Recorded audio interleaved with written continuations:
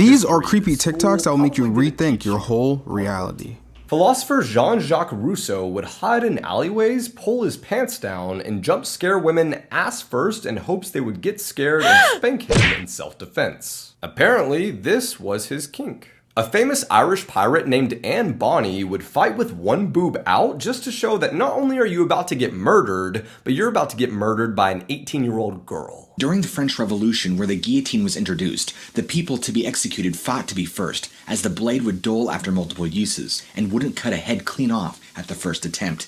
If you're male, after you die, your loved ones can have a doctor electrocute your prostate to force you to ejaculate for sperm. I'm back, it's your boy Fittie, and today we're looking at this compilation together, so grab your water, your popcorn, your ice cream, whatever you want. Just remember to subscribe and like the video so it gets pushed to more people. If you like my chain, check my link down below. Things caught in elevators. More than an elevator failing, many people fear being trapped in one. People are afraid of this happening for meter seconds, but what about 41 hours? That's what happened to Nicholas White, whose elevator got stuck in the middle of its trip. 41 hours, and there was nothing he could do to help himself. Quickly, he begins to run around erratically. At about 4 hours, the man lies down, waiting to see what happens next. We can see maintenance trying to get him in the other elevator shots. By 20 hours, they've made no real progress. The man begins messing with things from his pockets before opening the doors. At about 34 hours, he climbs, seemingly looking for another way out. Clearly not satisfied or otherwise unable, he continues his cycle of laying down, running around, pacing, prying the doors open, and so much more. Before the 41-hour mark, he's finally released from this unfortunate circumstance, and they block the elevator off from further use. Honestly, I'm happy he came out unscathed, nothing happened to him, but that's crazy. Imagine you're stuck in an elevator for 41 hours? That's almost 2 days. Dirty facts about history that school probably didn't teach you. Part 14. Like Philosopher Jean-Jacques Rousseau would hide in alleyways, pull his pants down, and jump scare women ass first in hopes they would get scared and spank him in self-defense. Apparently, this was his kink. A famous Irish pirate named Anne Bonny would fight with one boob out just to show that not only are you about to get murdered, but you're about to get murdered by an 18-year-old girl. Savage as hell.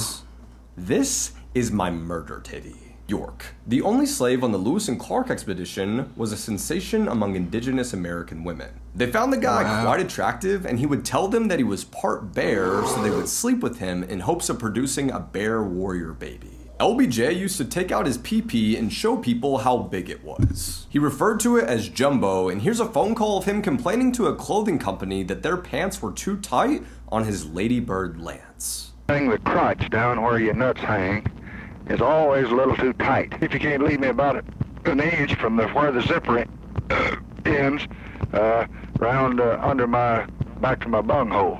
Nah, some of those were crazy. The girl with her boobs, then the warrior bear baby, and then this man's big fat cock. Jameson family is unlike anything you have heard. So this family right here, the Jameson family with the 2 parents and their 6-year-old daughter, for an unknown reason, they just packed their truck in 2009 and they had these plans to live in a storage unit, like on a plot of land. We would end up getting this security camera footage that was retained from their home, where they packed the truck and they did so completely silent, like they were in a trance or something. So the family does go missing after this day, but their truck is found abandoned and locked. It's really eerie because inside of this truck there was like 32 grand, all of their belongings, and their family dog was still in the truck alive. They end up finding the father's cell phone, and that's when they find something really disturbing. There's a picture of his 6-year-old daughter on the day they left, and she's just standing completely alone in the woods, just screaming, and nobody knows why he took this picture. 4 years later, all 3 bodies were found 3 miles away in the woods, and no one knows what happened to them or why they left.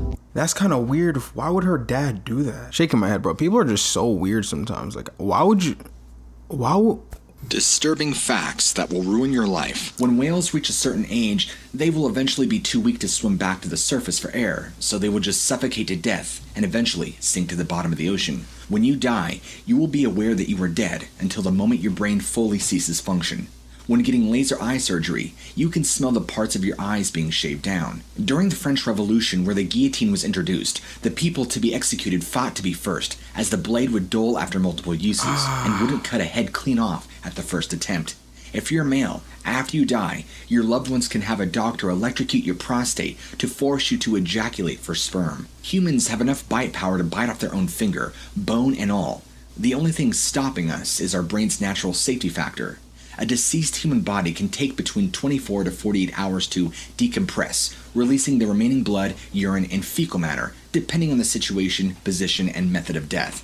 If you die on a submarine, they put your body in the fridge with all the food. If not, up a torpedo tube. It's actually common that corpses will periodically burp, fart, gasp, groan as gases escape through the mouth and anus. When you get burned by electricity, it actually leaves marks shaped like lightning on your skin. Hit the plus sign if you want to learn more facts. That was like a machine gun, bro. Was just hitting me with facts. He was like, so after this one, I was like, what the? I'm like, bro, can electrocute my prostate and I could just nut? Like, what the hell? This is the scary story about the broken down car. There was a man named Alex who never got an Uber before. He didn't trust them and was honestly scared of strangers. But one day his car broke down, and in a last resort, he called an Uber. When the Uber got there, it was an old elderly man. Alex then got in the car and said hello. The man then said, if you're thirsty, I have some water bottles back there. Alex was super thirsty and immediately drank the whole bottle. But seconds later, he passed out. When Alex woke up, he found himself in a small creepy room with both of his hands chained to the wall and his left leg cut off.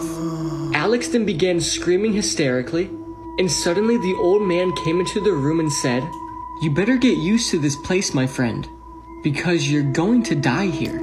First of all, one thing I gotta say about the actual guy that got kidnapped. Bro, if a man says he got water in the back, if it's a water bottle, you gotta listen for the... You gotta make sure that it's a fresh water bottle. You can't just go in a stranger's car and just expect, oh, he has a glass of water, let me just drink it. You gotta be more cautious, bro. Scary things caught on camera. Bailey is a TikTok user who works in a so-called haunted theater. As the story goes, the owner of the theater apparently died 30 years ago in a tragic accident and still haunts his theater to this day. One night when Bailey is alone in his job, he finds something terrifying. Take a look. Alright guys, so I work at this old theater and I've been hearing a noise. What is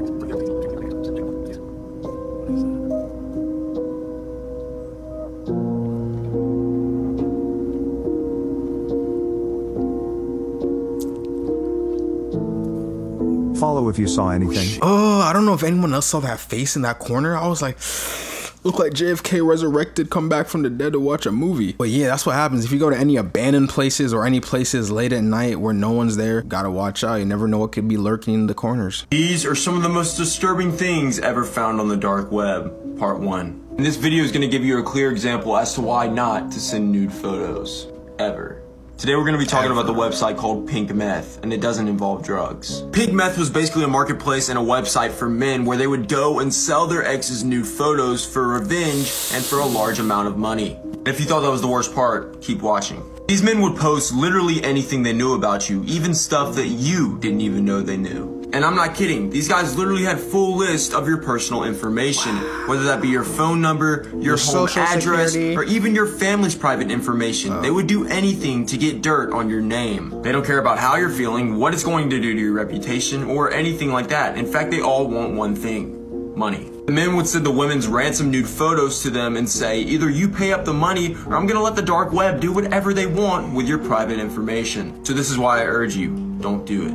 Hey man, I'll say if you're gonna do it, you gotta know the risk you're gonna take. Someone might screenshot, someone might save.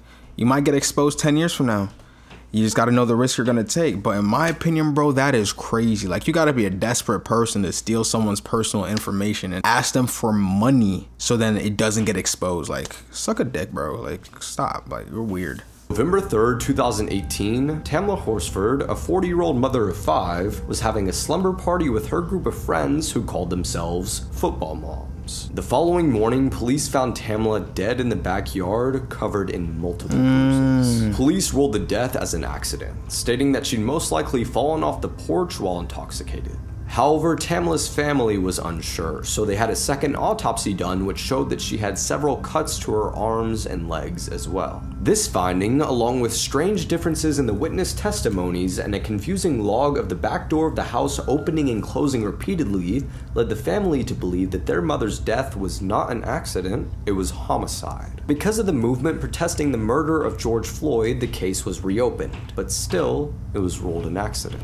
Yeah, I've seen and heard about that TikTok, but like, do you guys think that she fell off? Or do you guys think that it was actually an intentional killing? Because if that's the case, then that's messed up, because she was around a bunch of her friends, so it could have been one of them. This is the most dangerous movie ever made.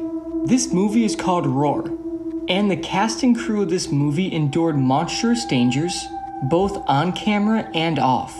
Malini Griffith was mauled near her eyes and needed plastic surgery. A man named Hendren contacted gangrene and needed skin grafts. Another person named Marshall was mauled by the lion repeatedly and had very bad blood poisoning.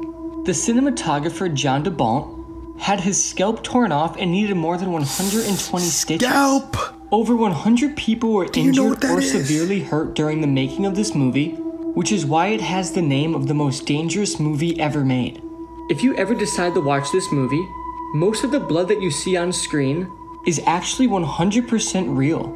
Bro, I don't even think people really understand how big lions and tigers are. Like, mind you, they're always laying like horizontally, like kind of flat, you know, walking on all fours. But if they actually stand up, they could be our height, which is like 5'9" plus, like taller. Like, these are big animals, bro. True crime. Jeffrey Dahmer. Jeffrey Dahmer. Jeffrey Lionel Dahmer, May 21st, 1960, November 28th, 1994. Also known as the Milwaukee Cannibal or the Milwaukee Monster. Jeffrey was an American serial killer and sex offender who committed the murder and dismemberment of 17 men and boys between 1978 and 1991. Many of his later murders involved necrophilia, cannibalism, and the permanent preservation of body parts, typically all or part of the skeleton. Although he was diagnosed with borderline personality disorder, schizotypal personality disorder, and a psychotic disorder, Dahmer was found to be legally sane at his trial. He was convicted of 15 of the 16 murders he had committed in Wisconsin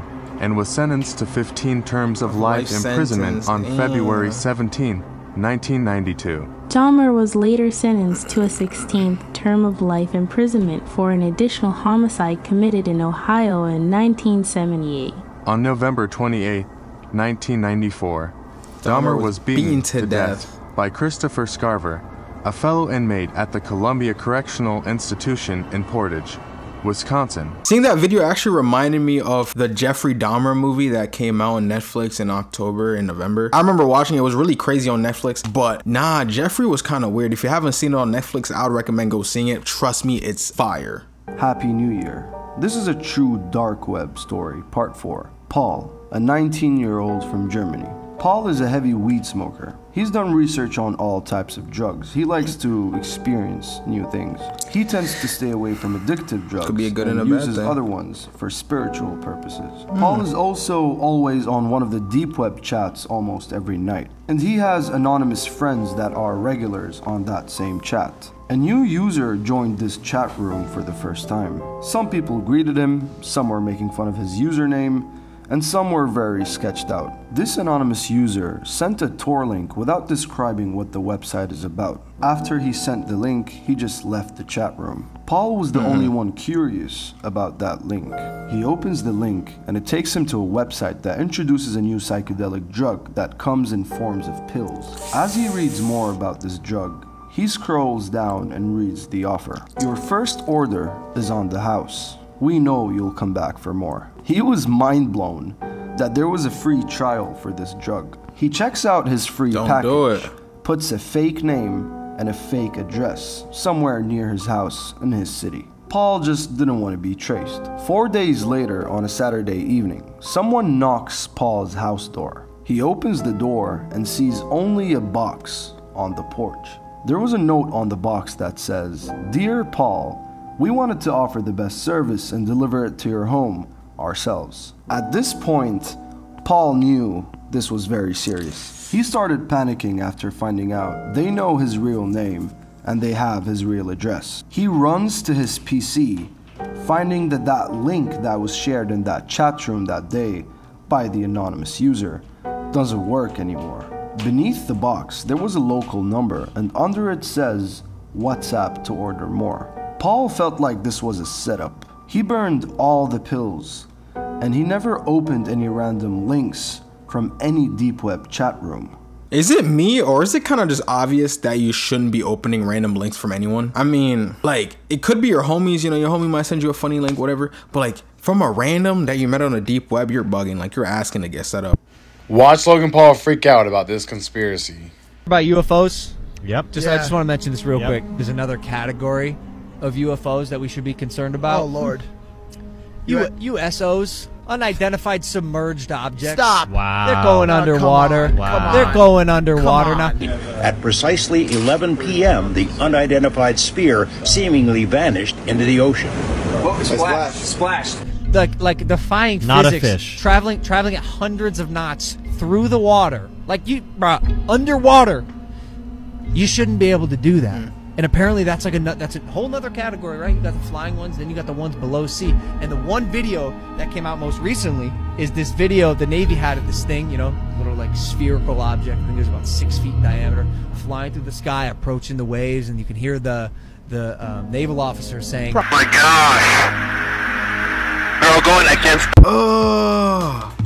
He said unidentified submerged object. Yo, these mans are going through water, through air. Yo, if the aliens are here, man, hopefully they have our best interests at heart, because that's some crazy technology, bro. But anyways, if you like this video, please like the video. Thank you for watching. Love you, man.